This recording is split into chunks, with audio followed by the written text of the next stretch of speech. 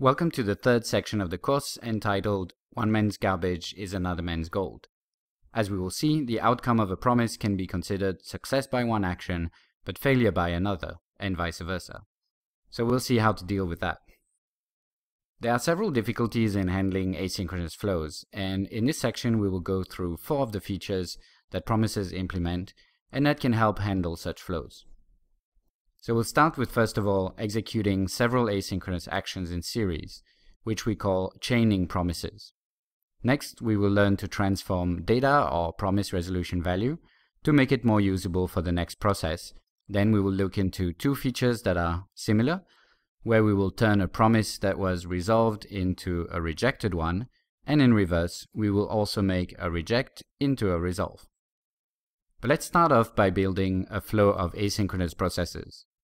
When using a series flow, we call that chaining promises.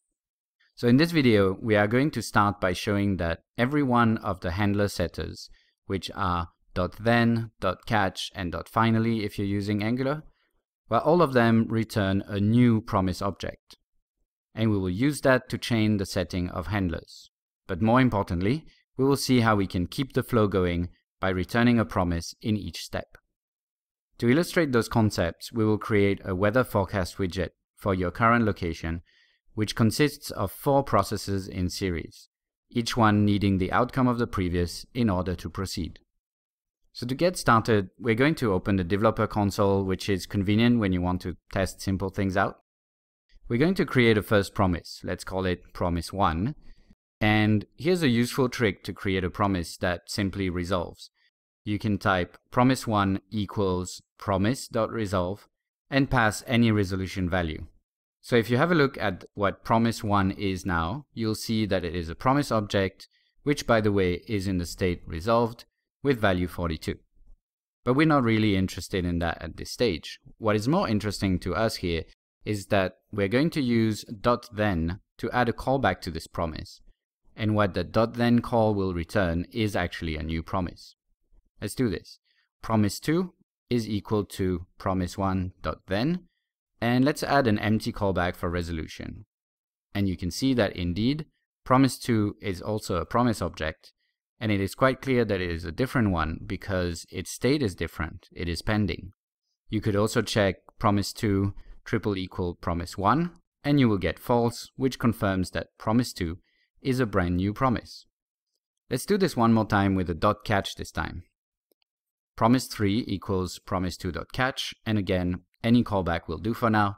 And we get a new promise again, which is confirmed when typing promise3 triple equal promise1, and that shows false. So every time you add a new handler on a promise, you get a new promise object. Let's see how those 2 promises relate and how we can use this to our advantage. Alright, let's set up our new widget, a weather forecast for your location. Open index.html, and we have added a new div element as for all the other widgets.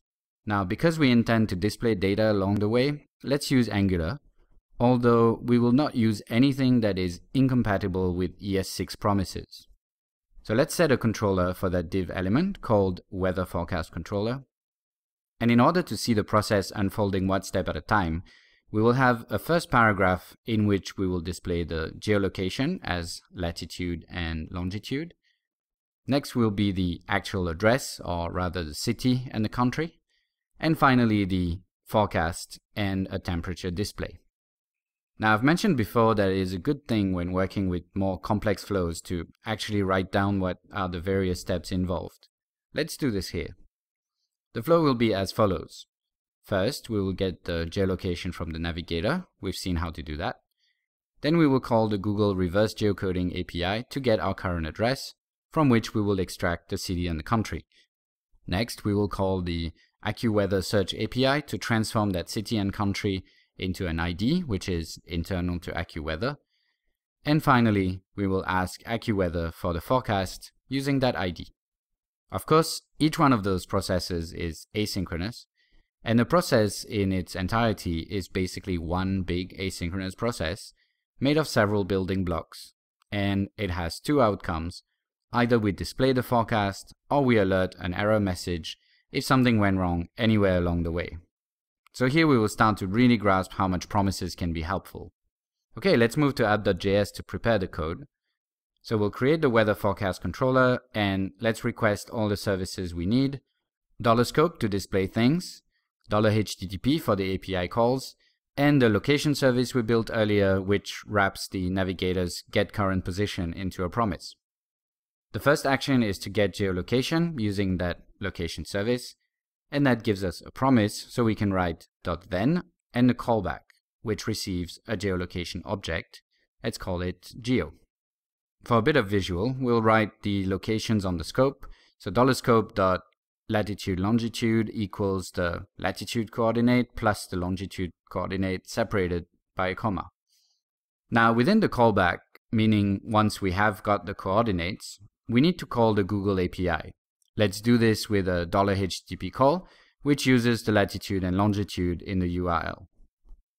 Again, this is a promise, so we'll type $HTTP.get, the URL, and follow up with a .then. The callback receives a full response object in which the data is contained inside response.data.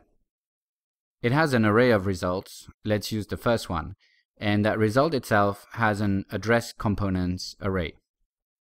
Here we'll briefly work on extracting the data, basically iterate through the components, and only grab locality and country. After this process, a query should be an array of 2 strings, one for city and one for country, which is what the following API from IQWeather needs. Let's display what we have on the scope, so $scope.city equals query.join, comma. Again, from within the callback, meaning once we have the city, we're going to call the search API point of AccuWeather.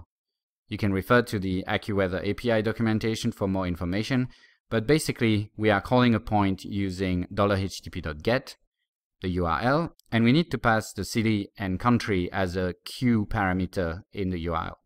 Once more, this will give us a promise, and so we continue with .then and a callback which receives a HTTP response, and we read the data from the first result again. We're almost there. Now that the result of the AccuWeather search provided us with an ID, we just need to make one last call to another AccuWeather API point.